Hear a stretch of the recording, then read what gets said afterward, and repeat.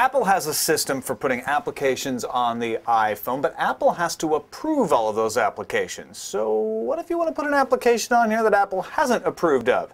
I'm Tom Merritt from CNET.com. On this edition of Insider Secrets, I'll show you how to put apps on your iPhone the non-Apple way.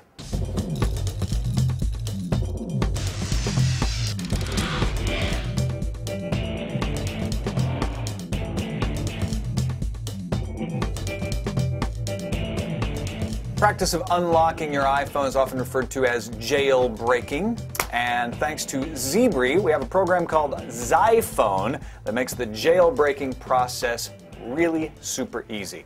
Let's take a look on how to use it. Go to ZiPhone.org and download the latest version of the software. At this recording, it's 3.0. I've downloaded it, got it right here. As you can see, it's free software, though you can donate to Zibri through his website, or Frederick, who made the graphical user interface, through his website. Now, ZiPhone gives you a few options. You can unlock the phone, which means you can use it on non-AT&T networks like T-Mobile. You can jailbreak the phone, which is what we're going to do to put third-party apps on it. Or you can jailbreak and unlock the phone. I have AT&T, so I'm just going to jailbreak it so I can add the third-party apps. Now, a word of warning here. You're violating your warranty when you do this, so don't expect Apple to support your iPhone if something goes wrong afterwards. You can try going to forums, you can go to ZiPhone.org to try to get help, but don't try to get help from Apple after you've tried to jailbreak. But if you're willing to go it alone, here's how to do it. It's pretty simple. We're just going to press this one button. Ah, yes. There it is in recovery mode. Now this is the part that looks scary. The iPhone is actually being modified. The process takes about a minute.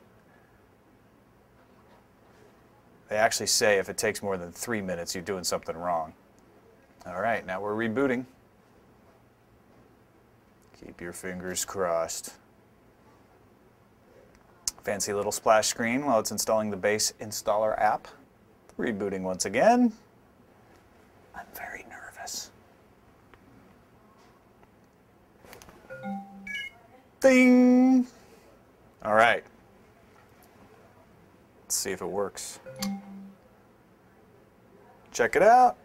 It even has a little link to Zibri's blog there. Installer is the app that lets you install all the other third-party programs.